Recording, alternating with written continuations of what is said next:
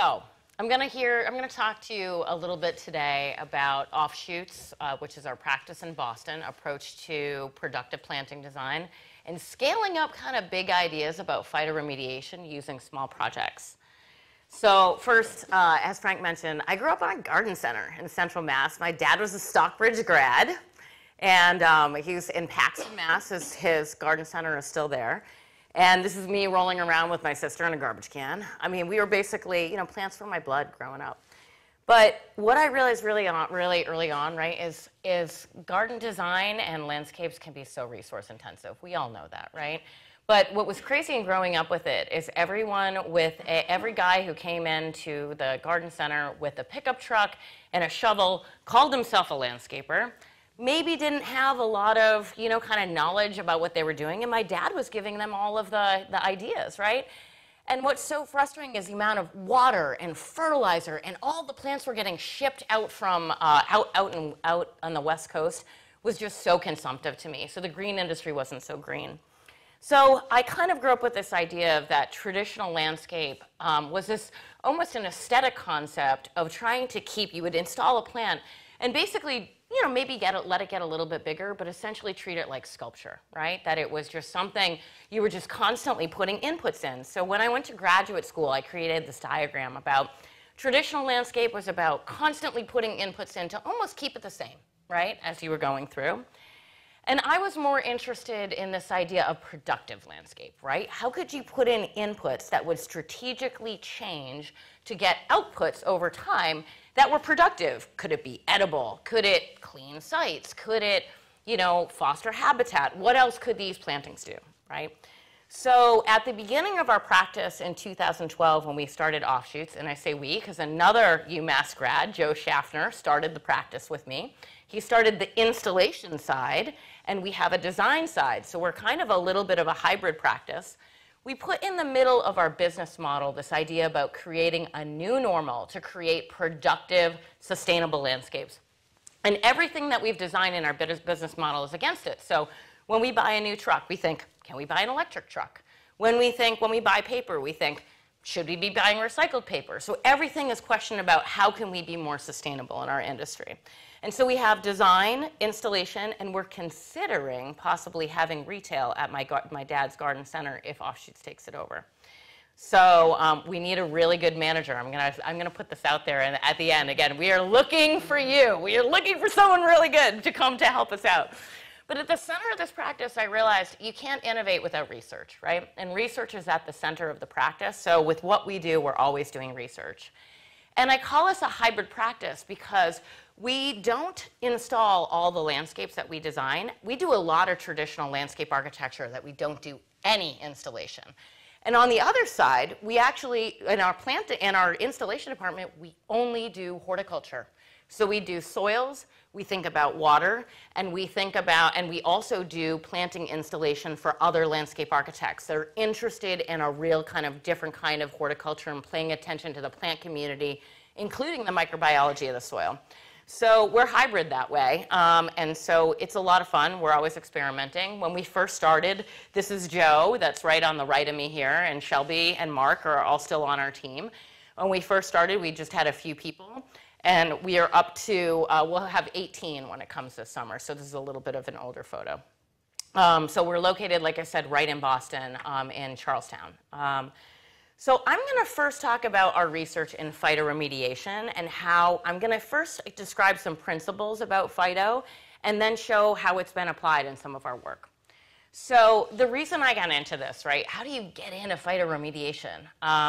My first project that I was given right out of grad school when I started looking around for work was a gas station site down in Barnstable, Massachusetts. And we were going to turn it into a park. And I said, well, can we clean it up? I had heard about this technology that you might have contaminated, spills, and then you could plant switchgrass, or maybe you could plant poplars and have a whole, maybe monoculture of a particular thing and clean up the soil. So what I started getting excited about is how could we take those principles and use them to create prophylactic or phytobuffering plantings before the contamination happened, right? or even set that up so that as new uses come in, you have set up this kind of buffer zone or productive plantings that are going to bring it beyond to a next use. So what I did at that time is I went in and saw this guy, who's, this is our class at Harvard that we ran research seminars in phytotechnologies for 3 years.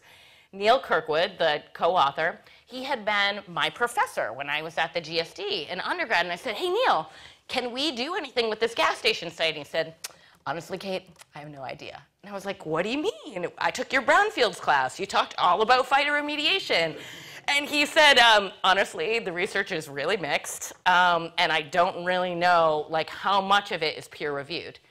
And so he said, let's start a research seminar to look into this. So stay in touch with your professors, very important point. But I went back to him and he said, let's start to work with some of the current students. And we ended up running these research seminars over 3 years, which then that information turned into this book. So I'm going to give you some of the really basic principles of phyto, okay? So, right, you all know in photosynthesis, plants take energy from the sun, right? They convert it into sugars, a lot of it, that go down into the root zone. And in that, we then have we have exudates that come out of the plant that are both in the form of sugars and phytochemicals, right? And there's this rich explosion of microbiology that happens in the root zone called the rhizosphere, right? We know we have at least 100 to 1,000 times more microbes in the root zone of the plant than in soil alone, right? So we have this big explosion of microbiology. And then in addition, we also know that the plant also can take up a lot of water. Oh, hold on, I think we had one, there it goes. Can take up a lot of water, sucks up a lot of water during photosynthesis, brings it into the plant, and evapotranspires it, transpires it into the air as part of photosynthesis. So one of the statistics that I love from one of the scientists I work with during the book was that, you know, trees in North America move more water than all the rivers combined in North America during the growing season, right? Because this transpiration, there's just so much water. So cooling of cities is not only because of shade, but it's also because of transpiration, right? And we're putting so much water into the air. So the real principles of phyto, the easiest way to break this down is to think about the contaminant that you might have on a site into two groups. Either it's organic contaminant or inorganic contaminant, okay? So a little kind of heavy science here, right? Organic contaminants are things that are typically a compound, carbon, oxygen, nitrogen. They can be broken down into other parts, okay? So if you were going to plant a plant into a site that had an organic contaminant like petroleum, you could bring it in, and the plant and its associated microbes, mostly happening in the soil, could actually potentially break down that contaminant. Then the contaminant is no longer there, no reason to harvest the plant. So you're actually breaking down that contaminant into metabolites that are no longer harmful, okay? So opposite that, very different, is inorganic contaminants, right? These are contaminants that are things like arsenic, cadmium, zinc. They're contaminants that are on the periodic table, right? We know from basic chemistry, you cannot break these things down into different parts, okay? All we can do is move them from one place to another place, right? So what we would do in this particular case is install what we call a hyperaccumulator that would potentially be matched with a particular contaminant, inorganic contaminant, that would take in that contaminant. But then you would have to come behind and harvest it and bring it to a landfill facility because you have to move that contaminant out. Does that make sense? Totally different. Organic and inorganic you can break down, no longer harmful, don't have to harvest the plant, right? Inorganic contaminants, you would have to harvest the plant to remove it from site. And for these inorganic contaminants, you have to use something called a hyperaccumulator. A plant that will take up at least 100 times more of a particular contaminant than something else. These have been studied for quite a while, and there are lots of different resources out there to pull out what are the different hyperaccumulators for specific contaminants that you have on your site. The mechanism you're using in that is called phytoextraction. So it's the idea you're extracting that contaminant, and then you're actually going to harvest the plant and take it away to remove it from site. The challenge is that it doesn't really work that well. So we all get real excited about, okay, the organic side, lots of potential. the inorganic side, most of the time, the contaminant is so tightly sorbed to soil. So say if you have a whole bunch of lead in the soil and you plant a hyperaccumulator plant like sunflower, okay? In a lab condition, it may take up a whole ton of lead, okay? And because it's a hyperaccumulator and you might be in a water solution. But as soon as you bring it out to the field, a lot of that lead is not bioavailable to the plant. What it means is it's locked up in the soils, it's so tightly sorbed to the soil, and maybe only 10% of it is bioavailable to the plant. So we have found through the research, you can go online and find a hyperaccumulator for lead and for zinc and for cadmium, but the truth is in the field, the long-term field studies have not really worked, okay? There are a few outliers to that. Most of the time we want to do phytostabilization for this reason, meaning what's a best practice we do in landscape architecture? We stabilize that contaminant on site, okay?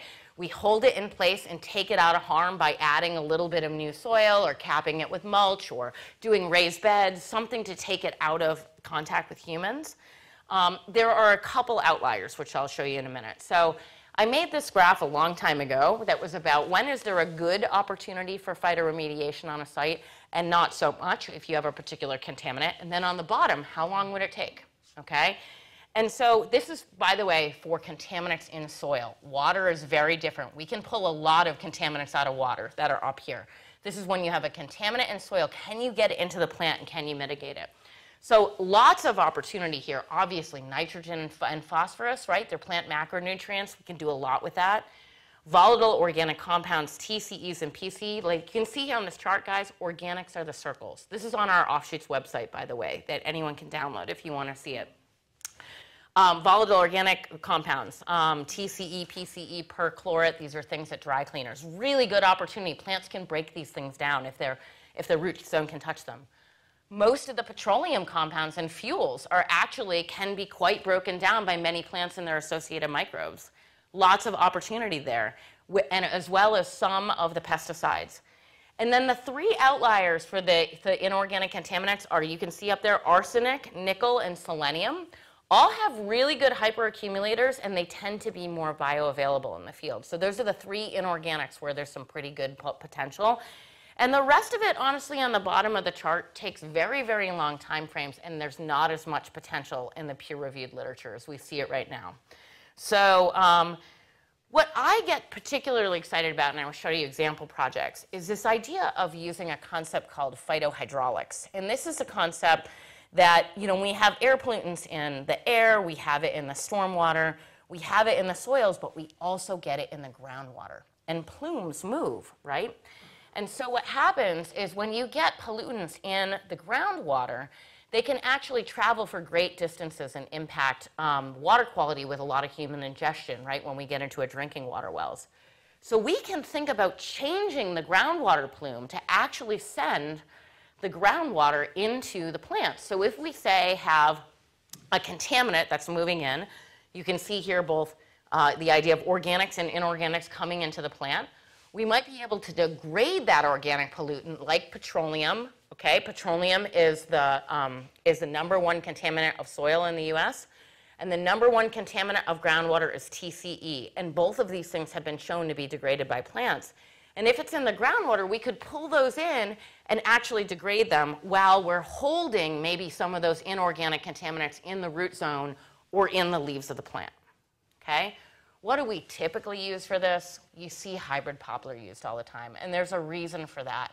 Hybrid poplars, even in this climate, grow 4 to 6 feet a year, right?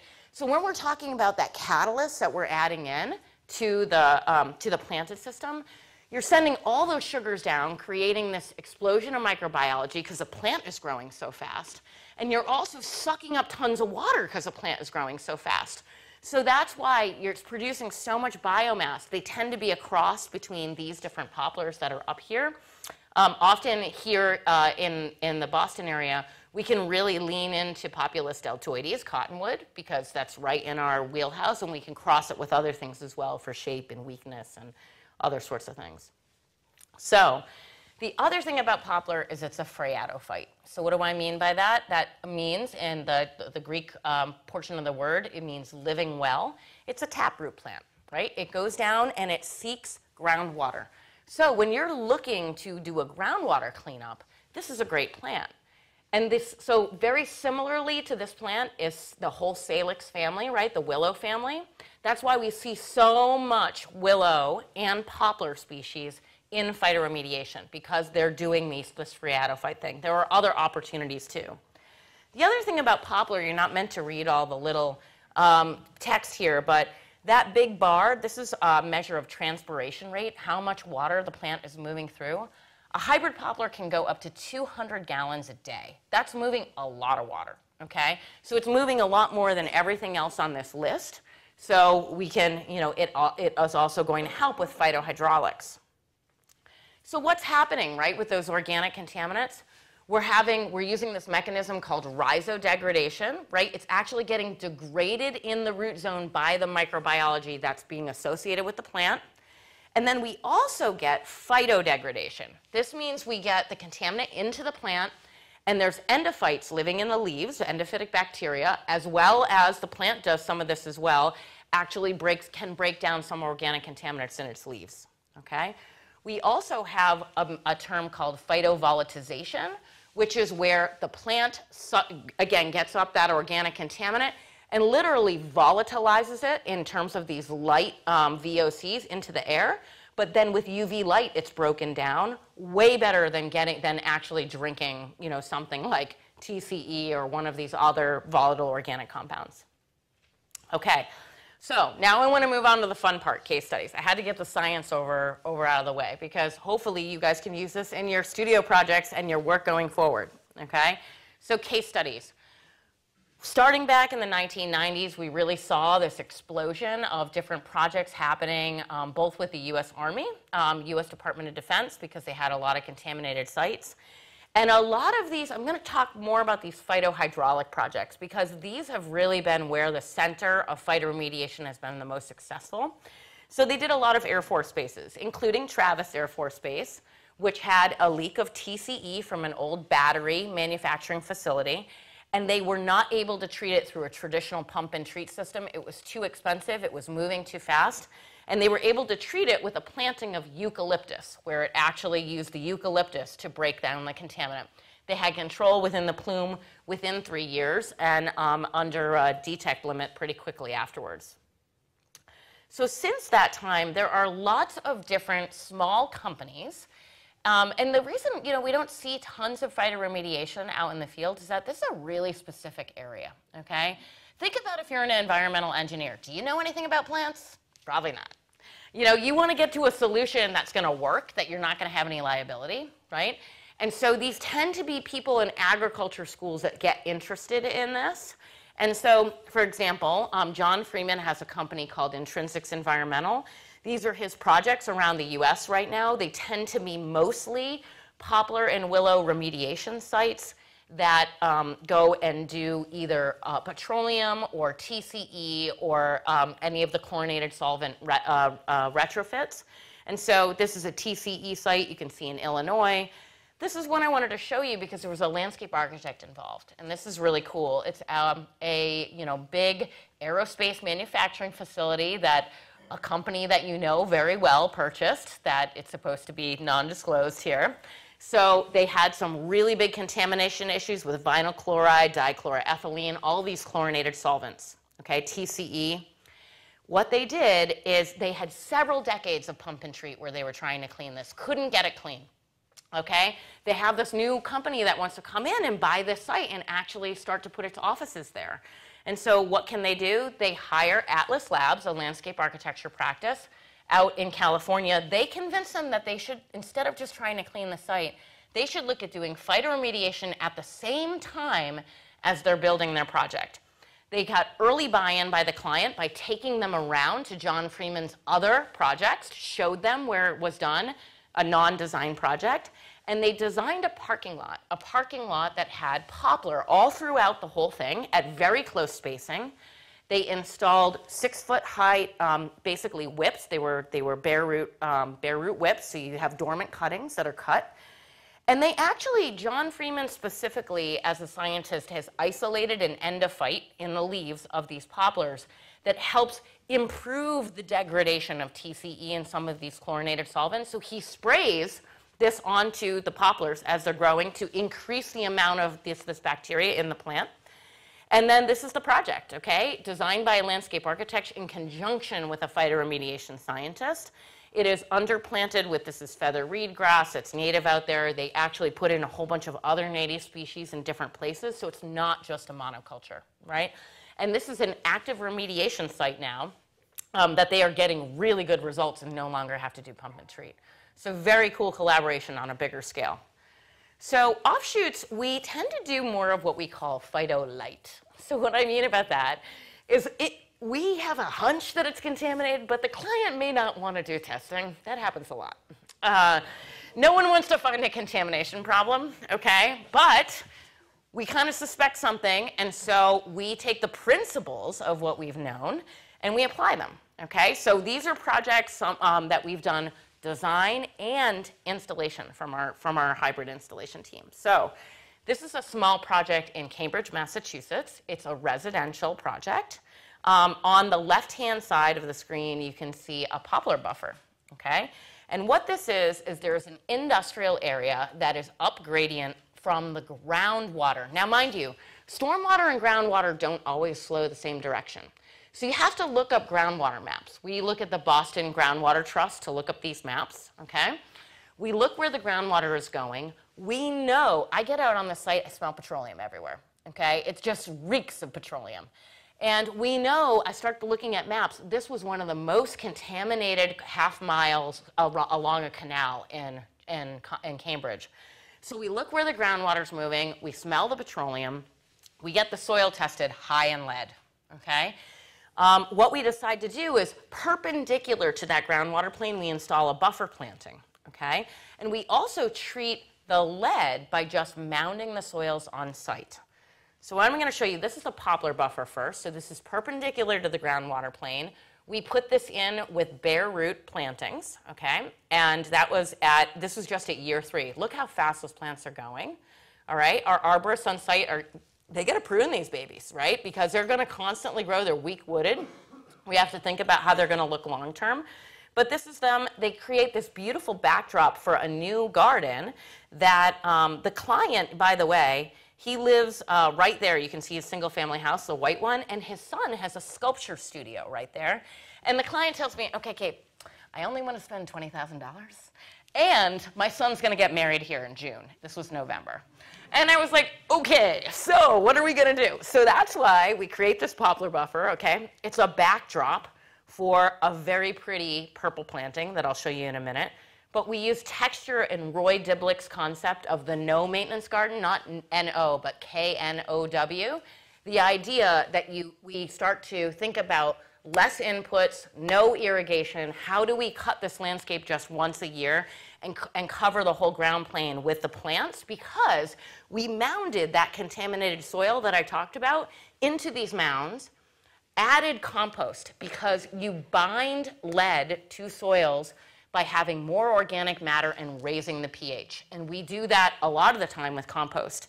So we bind the lead to the soils even more than it might have been before. We leave it on site. We plant these mounds with these pretty things, and we set up this garden that in June, we used a lot of bulbs to create an explosion of color for the wedding, which all the pictures were taken here, which was really fun. So, you know, we incorporated a lot. The plantings really become a backdrop, but you've got 2 types of phytoremediation principles integrated. The other cool thing is this guy is a contractor, or was a contractor, and you know, with a small budget, he had all of these contracting materials around. You know, these old granite slabs. Everything here was reused. So even if you go back and you see like these horizontal lintels that were used as the curb stops for the cars, we basically pulled everything out of his back lot and tried to reuse it. So it was a lot of fun trying to figure out how we were going to use all those elements. Similarly, another project that we worked with UTL, an architecture practice in Boston. They have it was a senior family housing project. I get out there, and halfway through the project, site reeks of petroleum. We look at the plan. Oh, there's an auto shop right next door. And the auto shop is, we look where the groundwater's going. It's moving this way. We say, okay, let's put in a phyto buffer on the backside. Client says, what do you mean phyto buffer? I'm like, don't worry about it. So a lot of time we don't even tell what we're gonna do because it's just, we only had 18 inches. We stuck these poplar cuttings in 18 inches wide. In some of the plant beds, we have more. We have, we put these in as bare root. Offshoots did not install this one, by the way. This was a bid project. So we did the design and we acted as a landscape architect. Here's the plants when they went in. These are the trees 6 years later. Really big. They effectively also, the neighborhood was so happy because they screened this bigger now units from their single family houses at the same time. So you get instant screening, and we're also very likely cleaning up a lot of the petroleum. Do I know? No, we're not testing. But I've got a pretty good idea we're doing something. This is another project. Talking about scaling up, these kinds of two smaller kind of installations led us to a project we just completed 2 years ago in Charlestown, right across the street from our office. It's a half-acre site in the middle of an industrial area. And the industrial area is the old Hood Milk bottling plant, okay? And what the client wanted is he said, Kate, we want an Instagrammable moment to bring people to the Hood Park because we want to redevelop this into a new mixed-use neighborhood. So we went through and we did a really detailed site analysis of looking at the contamination air pollution coming off of 93. It was immediately adjacent to it. We know in up to 200 meters we have particulate matter air pollution that comes off of highways. Tufts University has done tons of research on this, on asthma rates and also cardiovascular health when you were within 200 meters of a highway. We knew we were in that zone. We also knew that we had very likely contaminated groundwater. All those red dots are contaminated monitoring wells around our area. This is a big industrial area. We map where the groundwater is going by looking at the groundwater trust maps and at some of the environmental data from surrounding sites. We know the groundwater is moving towards the highway and that our predominant winter winds are coming from the northwest and southwest.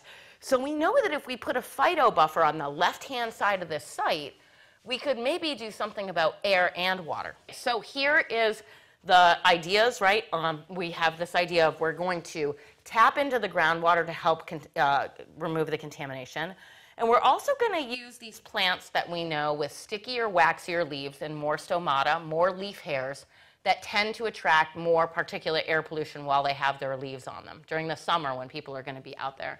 So the research is really mixed on air pollution. I could do a whole separate lecture on that. I'm not going to right now. But just know it's a little tricky and mixed. But we do know that there are some of these species in some of the papers that do have more of these waxy coatings and do better with particulate matter air pollution. So what do? We start to design all these designs where we tilt the plane to try, and I'll show you that in a minute, and we add a phyto buffer along the left-hand side of the site. And this just shows our iteration of form, right? The site analysis was driving the idea, but the form kept changing. What do we get inspired by with form? And I'll show you that in a minute. We started coming up with these hand sketches with this tilted lawn plane, which is number one in the middle.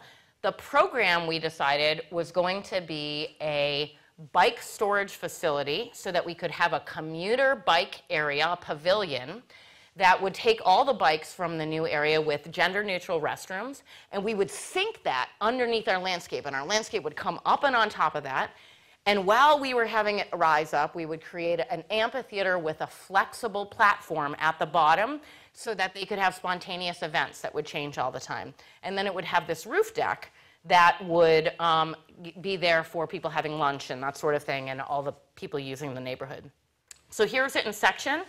The plants on the top are addressing the air pollution. On top, he told me Instagrammable moment. I said, how much budget do you have? So this is the first project that Offshoots actually had a really good budget. And we put 5 feet of soil on top of a concrete bunker because I'm putting aspens up there, which you know the root system of an aspen, okay? And many, many, many layers of root barrier. So we've got aspens as well as other of these species that I'll talk about in a minute on the top, and on the side we've got our willow and poplars of many different species that we tried, many different cultivars that we tried to be a phreatophyte. So here's the project. It was basically what this view is from looking at. You can see 93 in the background, okay? And you can see that air pollution buffer up on the top with the tilted plane. Here's it from the top, right? The idea is this really is becoming a catalyst for the neighborhood. What you can see about the move here was really about blocking that highway both visually and physically, right, from the rest of the neighborhood. And it really, what we're excited about is see all behind how it's all industrial still? The idea is that we were looking to also be able to create a seed source to spread things that we wanted back into that community with spontaneous vegetation. So there's a couple things here. On the top, this is 90% native plants, okay? And there was something very specific here. We went, as Offshoots, we did the installation of this. We went to about 5 different nurseries for different growers to get different genetic species for our poplar and for several of our other tree species, so that we were really moving around and had the genetic variability that we wanted, especially the aspen. And then we also did that for a lot of the plant material as well, with the idea of we would keep our poplars sterile. We didn't want our non-natives to move, but the plants that we wanted to move, we wanted to create a seed source. So on the right here is showing this plant community of mostly aspen, bayberry, Juniperus virginiana. It's basically a coastal ledge. We looked at a plant community of wind-whipped sites that would take desiccation. And then in the bottom is this hybrid poplar and willow plant community. Here's the seed dispersal diagram. We created all of these, Nellie actually created this diagram that is showing how we take these different plant communities and have seed dispersal into the surrounding areas. And we were highly thinking about aesthetics at the same time, right? We're thinking about what is the color interest, how does it move over time, what are the species. We're thinking about how do we underplant this with pollinator species that we're able to create a pollinator pathway. And so you can see a lot of the native plants utilized in it's a little blue stem and switchgrass matrix underneath. And then we have a few non-natives like Verbena bonariensis coming through just to have some color the first year. But the majority of it is the definition of native being the Concom's definition in Boston. The other thing we really look at in these systems is trying to figure out what the program is, right, to layer on so many ideas, is that we were looking at all the different things happening in Charlestown and mapping that. And we realized there was nothing that happened on Mother's Day. So we did add in this whole explosion, basically, of 30,000 bulbs to draw people here. So we have had a lot of bulbs that are there, and it's been really beautiful. And then this is our installation team putting it in. So everyone was trained, harness trained, to be working on a roof. We came up there and brought in a lot of big trees. We had 6 different soil mixes. So my roof plantings, right, where I'm having my meadow systems, are very, very infertile with a high pH for a little blue stem, because I don't want weed pressure, right? And then so different than my wet thicket on the bottom, which is high organic and low pH. So we're really thinking about the soil design at the same time. Here's us craning in our plants. This is me out in the field. Most of the time when I'm creating a herbaceous plant community, we actually will just do percentages of what the plants are, and we don't even do a planting plan of where they all go, because I'm going to move it all anyways when I get out there. So this is us doing the swaths when we're out there with the plant communities. It's all plugs that we put in. No 1-gallon plants. We want them to exist as a community, thinking about the microbiome underneath too. These are my guys being really unhappy that we're putting in 30,000 bulbs after we installed the plugs in the spring. Not happy, but it's all good. We did it. The other thing this landscape does is it had clean soil underneath that elevated platform, so that's where we put in cisterns to pre-plan for the big high-rise that would likely go in next door, that we would then take the stormwater, be able to infiltrate all of the stormwater into a clean chunk of the site. The other thing that happens is in the foreground here, there's a bioswale that treats all of the stormwater runoff from the site itself too. And that's a whole different soil mix, because I'm having low fertility, no mulch, no compost, because I don't want it to leach any kind of nutrients. This is the bioswale on the front side. The fun thing about these, that when you do this work in installation and design, you can always try things that you don't know if they're going to work. So for this one, we tried a plant called Miraca Gale, right? Miraca Gale is a wetland plant that I didn't know if it would live in dry rain garden soils. It's doing awesome out there, but it was safe to fail, right? Because we know that we're doing the management going on, and we can go out there and change it, and it's not going to be a big deal. The form I mentioned to you, what were we inspired by? We created all those different things. All those different forms. We looked at the Hood milk bottle that was originally produced. Hood milk, you used to get like your milk in a ladle from the milkman, and Hood was the first one to deliver milk it's an individual bottle. And we said, okay, that's really cool. Let's take the double radius of this Hood milk bottle and use that to inform our curves on our benches and our plan view drawing of the boomerang sketch, these boomeranged corners.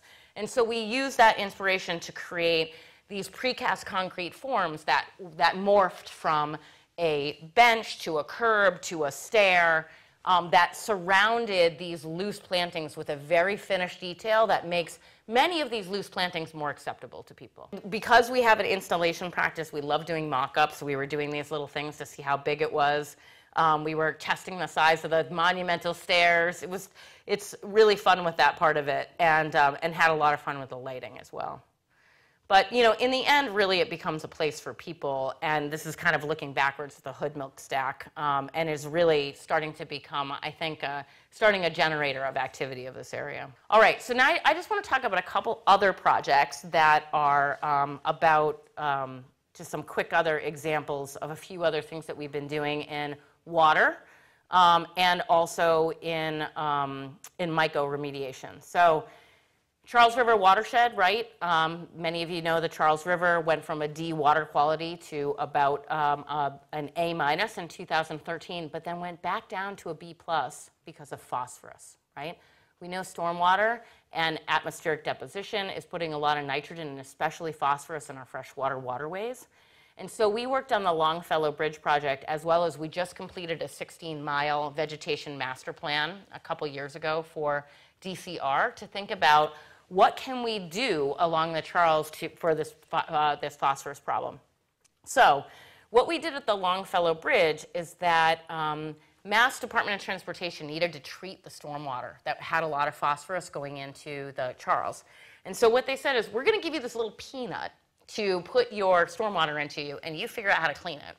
So what we did is we designed a gravel wetland, and the gravel wetland is very interesting because it keeps all the water subsurface, okay? So you don't have to worry about mosquitoes and all these other things people worry about with wetlands, and it sends it through a gravel media that we then sorb the phosphorus out of attract it into the plant roots and into the organic media to take it out of the water before it goes on. Usually you don't use gravel wetlands for phosphorus. In this case, we did modeling that we knew that we could meet the minimums.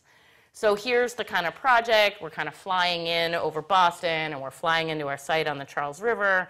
Here's the peanut. We did one on both sides, one on the Boston and Cambridge side. It first flows into a sediment forebay, then goes into a second cell underground and the third cell underground. And the sediment forebay, just getting sediment out of the water, if you let the sediment settle, often removes more than 50% of the pollutants. You've got to get the sediment out. It's really important, and you can't remobilize it. So you have to clean the sediment out of the forebay afterwards. Otherwise, you have another storm, and it just mobilizes it right through the system. So sediment forebay, what we call pretreatment, and then the rest in the cells.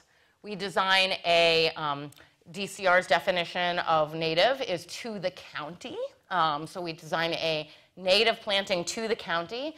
That is my biggest design idea, was that we didn't want it higher than 36 inches because we don't want it to look messy long term. And that also that it was going to be yellow and purple and white and have kind of this consistent theme. This is the other side of the river, the Boston one. You can see the sediment forebay on the left going into the two gravel cells. And this one aesthetically is more successful than one on the Cambridge side. They have two very different plant palettes. This one I used, there are fewer species, okay? So I used about 60 different species because the research we were looking at is the greater species diversity, the better phosphorus removal, because of a lot of the microbial connections going on in the soil and the breakdown that breakdown of the organic matter that you're getting in the plants. On the Boston side, we used less species diversity, but over time, it's looked cleaner and looks I think, has been perceived better from the public. We have a lot of swamp milkweed in it. We see a ton of monarchs, which we're super excited about, and other pollinators. This is the Cambridge side. It looks weedy. It's mostly native, but do people like the way that Biden's looks, an annual native that we let go because it's native? Not really. I thought that these kind of clean edges of the stone would be really well received. People don't like the way it looks. But they like the Cambridge one that's less species and looks like big streaks. So I think it's something that we have to challenge what is acceptable aesthetically. And I think it's great to have these two different kind of ways that we planted it to compare what they're doing. But in the end, the biggest thing you have to know about phosphorus, this you see here is when we cut it down in November. You have to cut down the plants because the plants are going to return the phosphorus when they decompose right down into the water supply. You got to remove the plants from the site, okay? It's a big portion of it. So that's something to, especially in a gravel wetland. Okay, and then lastly, what I wanted to show you, in terms of that research, right? We're constantly doing new research. We were recently hired a year ago by Mass Department of Transportation to do a project on researching mycofiltration. Could we add fungi, right, that produce mushrooms or don't produce mushrooms to our stormwater best management practices to actually improve nitrogen and phosphorus and biological contaminants? We did this research project that took about a year and a half. We just presented the findings. This is all going to be out and available in a final report in about 2 months. It's being reviewed right now by Federal Highway. But what we all know, right, is these roadways produce a lot of nitrogen and phosphorus and biological contaminants like E. coli. We looked at literature review, peer-reviewed papers. We did interviews with experts in this area. We looked at field studies and lab studies that were done, mostly out on the West Coast. Okay, that's where most of the work has been done. And what we found out is really the saprophytic fungi, the ones that are the decomposers, as well as our mycorrhizal fungi, the plant partners, are the two that people are basically looking at for this additional degradation. But the findings of the study is truly the quick and dirty is that there is a dearth of peer-reviewed literature on this subject. Everyone is jammed up about it and wants to start putting fungi in, and the peer-reviewed literature is not there to support it. It is not there to roll it out. DOT wanted us to develop a set of specs and start doing this. Although it looks good, it looks like we're headed in that direction, that we're going to have increased phosphorus uptake. We're really worried about the anecdotal studies, the human errors and lack of information, short study durations. Many of these are like a week-long study. And they're also not looking at the nativity of the species. Like, are we bringing in the next Japanese knotweed, but a fungi, right? Because we're starting to bring other generalists into these systems, and we don't know how they affect it long-term in the landscape. The projects are mostly all on the West Coast, the ones that have been done. So, right, different water, right?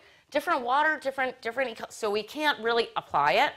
What we did is we identified 6 main types where we think that we could, 6 main practices where we could inoculate with fungi, possibly. And we've identified 3 that we think, the mycoblanket, the filter tube, and bioretention, that we think could do a lot more. And we have potential new partners to start to test some of these things with BU. We have a mycologist. I would love to find out if there's a mycologist in UMass that is interested in this. So hopefully this gets out to people and we can find out. We would love to work with UMass. We have a partner at the UH Stormwater Center, David Hibbett at Clark University, and Jenny Batnagar, she's at BU. So we're really excited about the next phase of testing here, before we roll anything out. Very lastly, putting all these things together, what I love is when we have an Offshoots project that you start to bring all your little nuggets of information and start to apply them. This is a North Shore biotech campus that was really important in COVID, testing for the different variants that were coming in. They're a B corporation, right? They have an environmental mission, and they have a ton of bluegrass lawns surrounding their buildings.